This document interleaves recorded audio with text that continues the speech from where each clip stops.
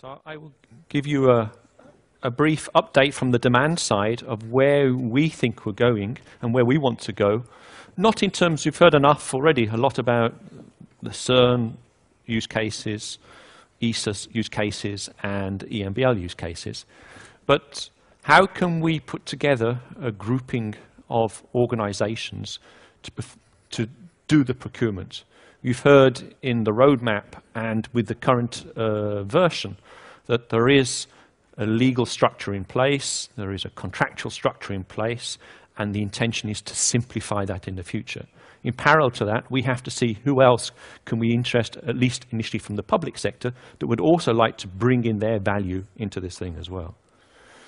So Frederick already early this afternoon mentioned this document where the 8 European labs in different disciplines came together and looked at their view of how they see infrastructure going in the future. And really, the point I wanted to highlight here is that we want to be able to offer this range of technologies into a service-oriented platform for the global research community through innovative business models. So for us, the work going on inside Helix Nebula is completely consistent with what's laid out inside that vision document. You can access that online as well if you want to at that point there.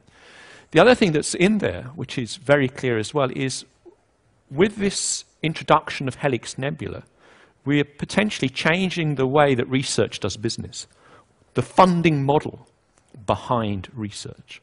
The idea up until now is that all the public funding organizations funding the researchers were purchasing equipment for them and offering the services to those people directly. So they were funding upfront capital expenditure into the equipment. With this model, we're going to change a bit. And so it has some advantages for the funding agencies as well. Of course, whenever they do that, if you think of GION, EGI, and all those things, it's difficult for those structures always to be able to justify to those funding agencies what is the impact of the investments that are being made.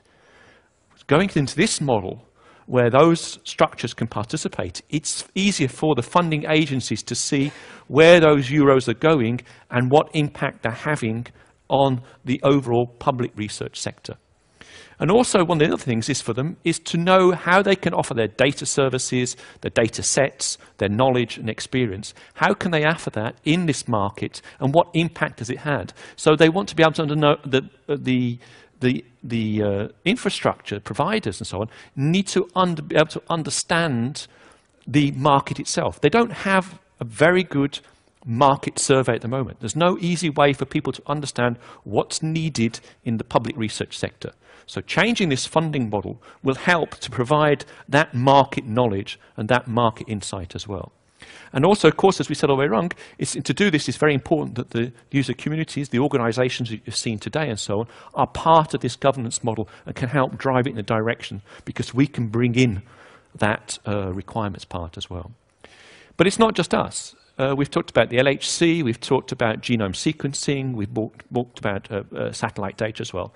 But Europe itself, in the public research area, is foreseeing essentially to build something like 32 LHCs in the future. Lots of different disciplines, right? They're not all synchrotrons, accelerators. Huh? But in the life sciences discipline, in the environmental sciences, social science and humanities, and the physics, environment, and analytical machines. And so the different member states across Europe are looking to do that. Now, at the moment, they're all developing their computing models, all right? And the worst scenario one can imagine is we end up with 32 siloed computing infrastructures for each of those research infrastructures. That would be a great waste and duplication of the resources, the experience, and the knowledge across those things. And they started to come together, and in fact, they've been offset a little bit. They come together, and you can, if you look between the red lines, they've been analyzing across those 4 sectors.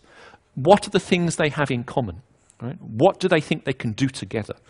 And you see, service marketplace is one of them that all 4 of those sectors see as being very important. They can do it together.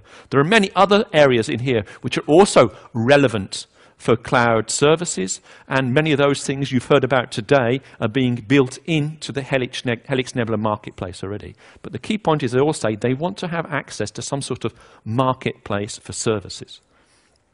So that document, there's another document across those 32 infrastructures have come together. They're written, and that's available as well, also online for this DOI, so you can look at that in more detail if you want.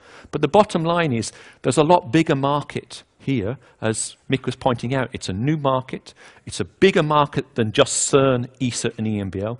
There's a lot of potential use in there, and putting a structure like this in place will help those member states who are investing in those research infrastructures have a mechanism by which, rather than investing in capital expenditure for the IT, they can invest in offering the services that are required. And as those infrastructures grow, the level of services grow, the number of users grow, they can grow with it, and their investment can go at the same time.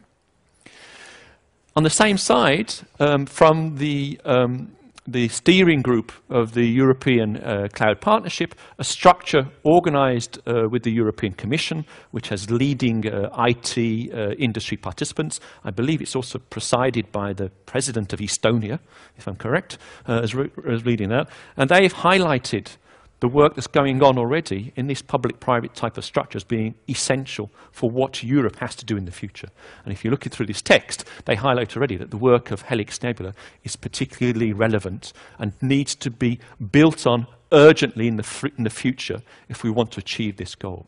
So we see from industry, we see from the funding agencies, we see from the research needs as well, there's a definite push to try and go in this direction.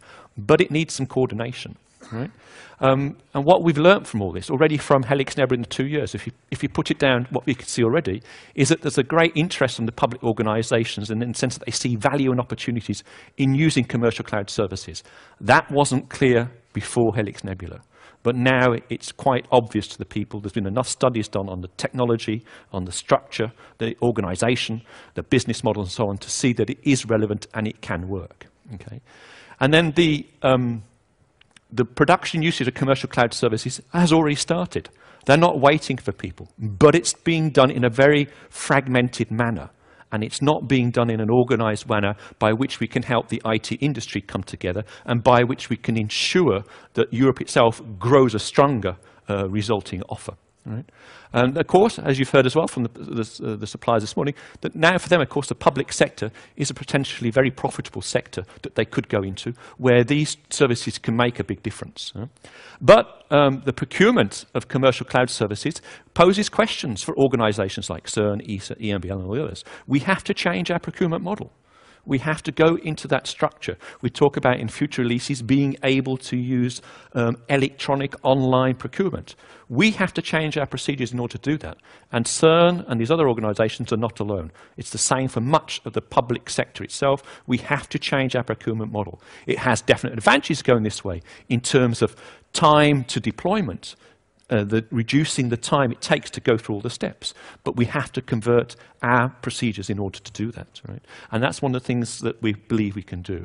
And so a coordinated approach by the public organizations will help structure the industry, we think, and also this market, and reduce the burden on any of us individually, be it the public organization or any individual IT company.